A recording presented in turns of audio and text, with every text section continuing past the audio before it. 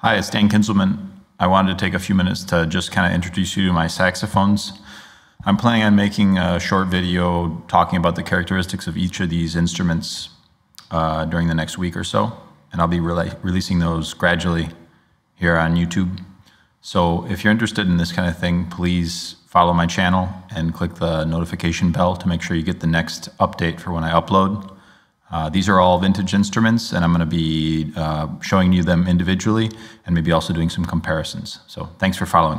Here we go. This is my main instrument right now.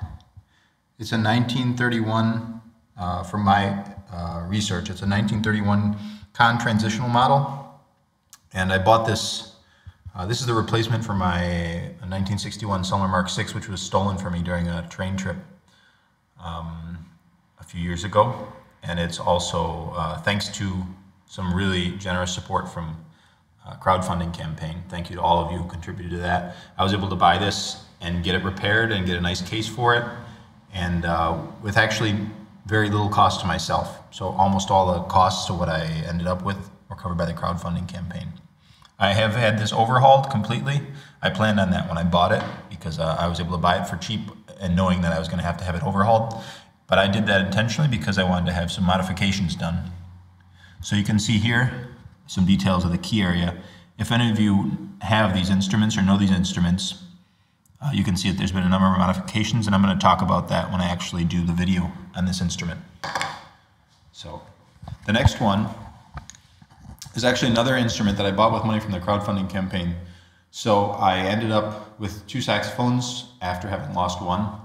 And this is an interesting one because when I bought this one, it's a Rampone Cazzani. It's an Italian artisan saxophone manufacturer, which actually still exists. I don't have exact details on this, but I was told that it was built in the 1940s. And it looks a lot like a Conn New Wonder 1 in terms of like the shape of the body and the key work. I think they were heavily based on that design, perhaps vice versa. And this one, I actually had gone to visit a saxophone player in Milan who had a Conn Transitional model available. And I went to see him because I was interested in his transitional model. And I didn't like it. It had some problems and I didn't like it. But I saw this thing sitting on a shelf and I asked him if I could try it. And he said, well, you can try it, but it's broken. So at the time, this cage here had been, it looked like the instrument had been dropped and the cage had been sheared off. And it's been repaired in the meantime. This was kind of a quick repair, so it doesn't look amazing. I don't know how well you can see that in the video, but you can see that the foot of the cage here is kind of shifted, and this is also not very well soldered on. So it didn't seal all the way down to the bottom, but when I played it, I thought, oh my God, this is like really fun to play. It's got a really cool sound, and it had this really free kind of like vintage, kind of almost uncontrolled wild feeling to it that I really liked. And I asked him how much he wanted for it, and I think I bought this for 800 euros, maybe even less than that. I think it's an incredible deal. So this is one that I'm actually planning on getting fixed up. I did play this as my main instrument for a few months. It has some really serious intonation problems. And I'm not sure if that's something that can be resolved by an overhaul or not. But for now, it's playable, but it's really pretty tricky to play it in tune. So that's actually, I was almost thinking about keeping this as my main instrument until I realized how kind of serious those problems were. And that's when I decided that I really wanted to get to the Conn as well. So. And then finally, this is the newest arrival. I've actually owned this instrument for about 20 years. And this really is one of those examples of, you know, my uncle bought this for me and gave it to me as a gift. And it was actually one of these things where he found, like his neighbor found it in his attic or something. I think he bought it for $150. This is a Buescher Aristocrat alto sax.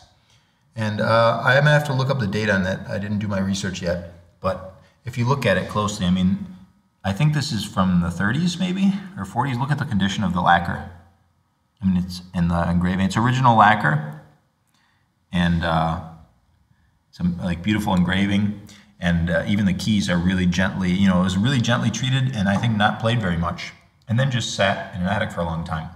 So when I got it, I'm pretty sure most of the pads were original. I had to have it overhauled because they were all kind of destroyed and eaten by, you know, insects and things like that. It didn't really play, but now it plays great. This one has some intonation problems too, but it's got also a really beautiful warm sound. So and this I've had no actual modifications of the key work. So this is all basically original as it would have come from the factory, or perhaps a little bit better because now it's like, you know, been carefully overhauled. And another cool thing that I found in the case was this original Buescher ligature, which I don't know how easy it is to find these things now, but I think it's pretty cool. It's got the little bees on the screws. So anyway, my plan is to make some videos of me demonstrating these instruments over the next week or so, maybe a few weeks. And I'm also going to definitely do a comparison between the Conn Transitional model and the Rampone Cazzani, because I think the Rampone Cazzani is really punching way above its weight and is an amazing instrument. That's definitely something I would recommend you look into, is maybe a vintage Rampone Cazzani.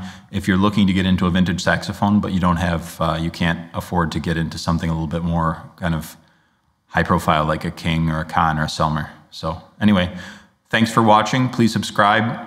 And I also wanted to let you guys know that I'm running weekly or bi-weekly transcription parties now, where we're exploring transcribing jazz standards by ear without the use of instruments.